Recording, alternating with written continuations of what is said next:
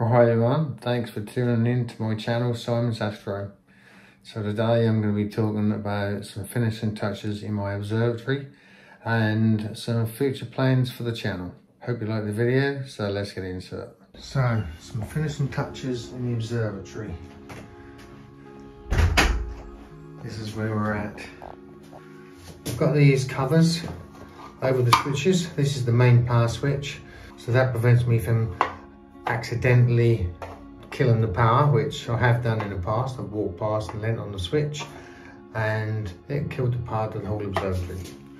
It also protects the switch because these are normal household switches, they're not waterproof, but with these covers are waterproof and they're silicone sealed around the top edge and all around the sides, which keeps any moisture completely away from the switch. And I've got the same with these double sockets, and here as you can see I've got a USB socket, so it's handy for plugging in if I need to charge up the iPad or the iPhone or anything else comes with that. This is a light switch and it's fused down because it's powered off the socket ring. It's powered down to I think it's either 3 or 5 amps and it does the light. Go. And I've got some conduit here where the cables all run inside nice and neatly, and the power supply and the internet cables are coming up from the floor there, from the pipes. Put these shelves in, and this is where my mains power adapter live. So if I just switch this on, there we go. That's now sending power through these two connectors here up to the rig. So there's no power. If I switch this on, you'll see it powers on. So I've got the power adapter in this plastic box. It's got holes drilled all the way around to let the heat out. What I do as well, when it's running all night, I just lift the lid off and I just leave a little gap of the bag because that's where the heat distribution fans are on the power adapter. So if I just leave it off a little bit like that, that lets the heat out. Now I'm still yet to connect to Nina and get the rig running with my mini PC. I'm going to take off the ASIR Plus and I'm going to put the I've got the ECUTEE 3, which is going to take the place of the ASIR, and then here I have an internet cable. Just got a bit of tape on the end at the moment. So this will then come up and plug into the ECUTEE 3. This is coming through this conduit and it is coming, well it's coiled up here at the moment at the back there, but it's going to come up into this box because this box has got this internet hub. It's a powered hub and it will be switched on, plugged in, and one of these internet cables, these are the two internet cables I've got coming in, one from the house, one from the garage or my office. This red one here comes from the house, so that's already plugged in at the house end to one of these, which is plugged into my main internet. So and I've already tested it. I've plugged this in, I've powered that up and it works, and I've had internet right up to this point here. So all I've got to do is swap over, put the ECUTEE 3 on, and then I can run the rig from my PC in-house, which I've got Nina loaded on the PC, and I'm going to start using Nina. So that's my next quest. So I've got two of these cables. One comes from the office, which when I'm working from the office, all I've got to do is swap these two cables over, and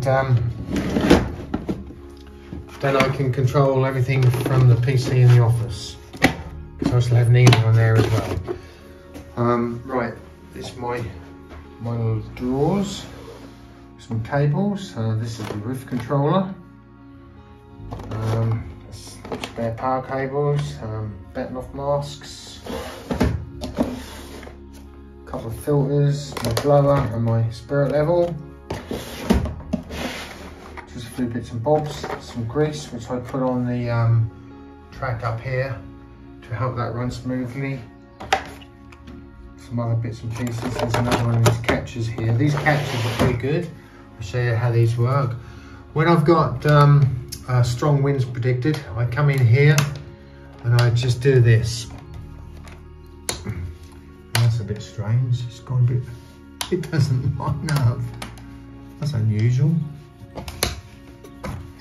Has the roof moved too far over for some reason? It looks like it has. It's gone too far. Yeah. Look at that. The roof has gone too far. That's interesting. What I'm going to do, it's not raining. I'm going to open the roof and close it again and see if it resets. Here we go.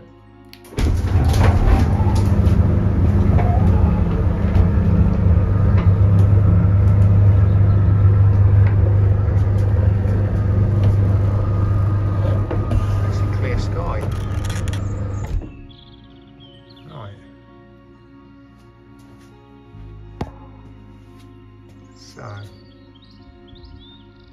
let's close it now and see what happens. It's very close.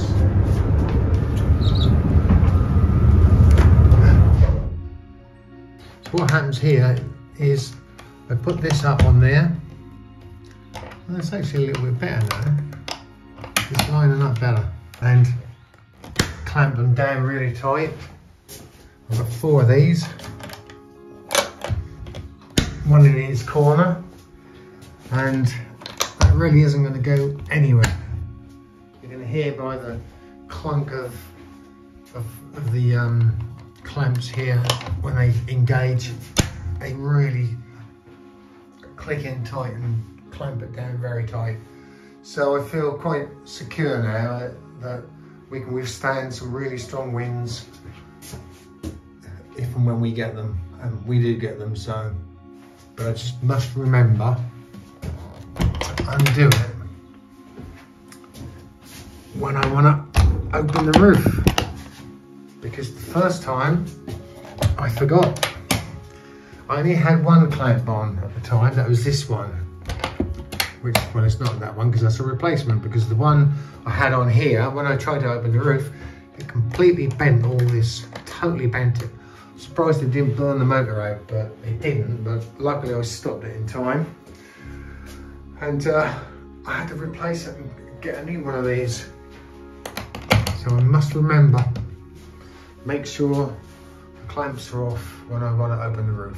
So that's where we're at the moment. Oh yeah, I've got some nice matting on the floor. There's another mat here which I can just take out and shake the dust out.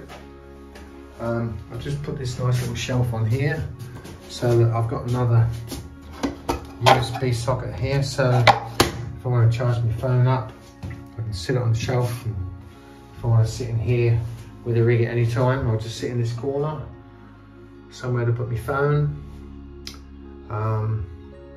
As you can see, it's been painted this nice blue colour. This is actually what they call a bathroom paint, because it's moisture resistant.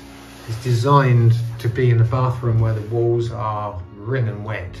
So when the roof is off all night and these walls condensate, I have water running down these walls.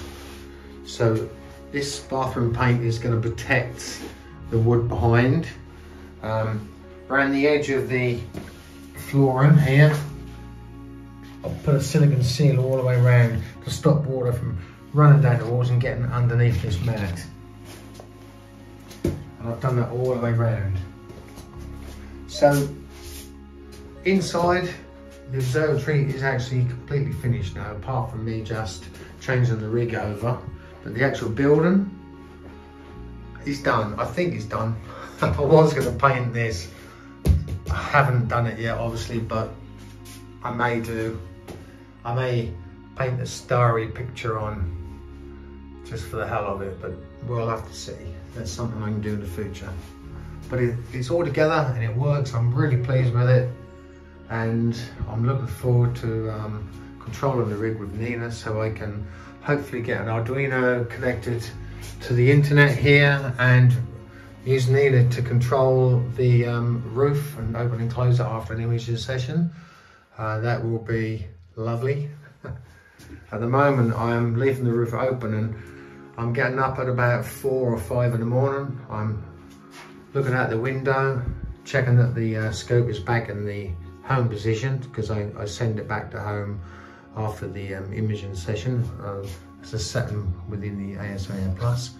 When I see that's in the home position, I know the session's finished, and now I can press the remote button from my bedroom window and close the roof that way. But when I can get Nina running the whole rig, then I won't have to worry about it. Hopefully I won't have to worry about it. I'll probably still worry about it, but not so much. Anyway, that's it. I'm not imaging tonight. Although it looked clear, it's actually going to be cloudy shortly. So I'm not even going to bother starting. I'm actually now going to go in for a coffee and do some work on the PC. So there we have it. This is my observatory. And I'm going to say it's completely finished. Almost. I'm just going to show you my future plans. This here, I'll just switch the camera around, is currently my works office. I work from home, I'm in the building trade. This is my works office. So it's also a nice space for me to do my Astro from in the future. Obviously the most important part in here is the coffee station. But when I give up work, it's not for another couple of years, but when I do give up work, this space is going to become my studio. It's going to be where I run my rig from, where I'll do my YouTube videos and all of my editing. So when I built my observatory, I put in 2 internet cables. One came from the house and one came from this office here. So the plan is to use the internet cable and the PC from the house while I'm still working. But when I give up work, then I'm going to turn this space into my studio and I will run everything from here. So this is the future, and I'm looking forward to when I can make that happen.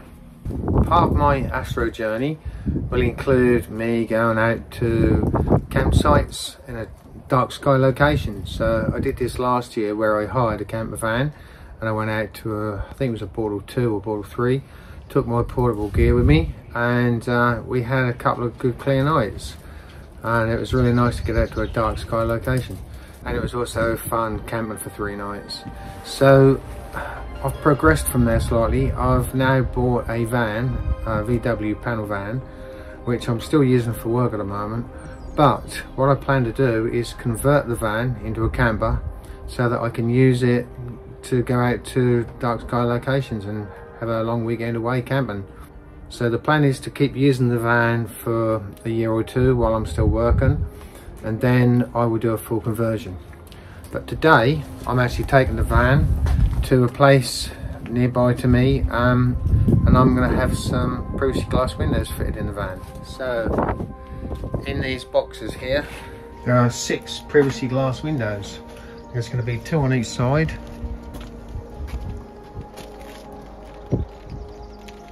And there'll be 2 on the back doors here. There'll be 2 there, and then another 2 on this side. So the next time you see this van, it'll look a little different.